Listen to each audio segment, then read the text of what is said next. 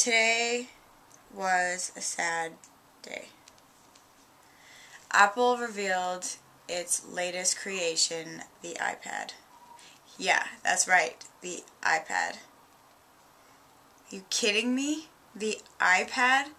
Are you just begging for scrutiny? Are you begging to be a joke? Let's make a stylus for it and call it the iPod.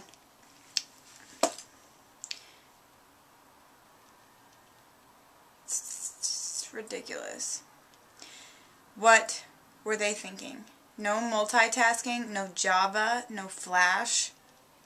There's not even a USB port. They said, oh, what did they say?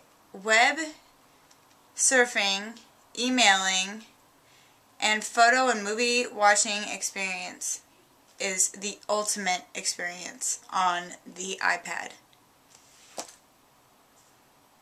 Yeah.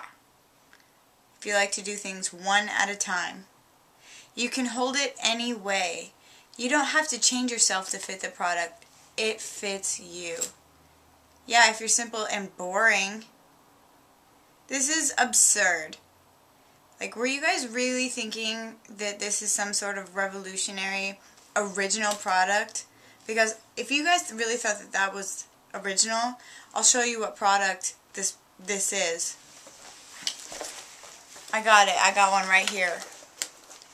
So, this is my iPod Touch. This is the iPad. It is the same thing. It's just bigger. There's going to be cool applications for it, but that's about it.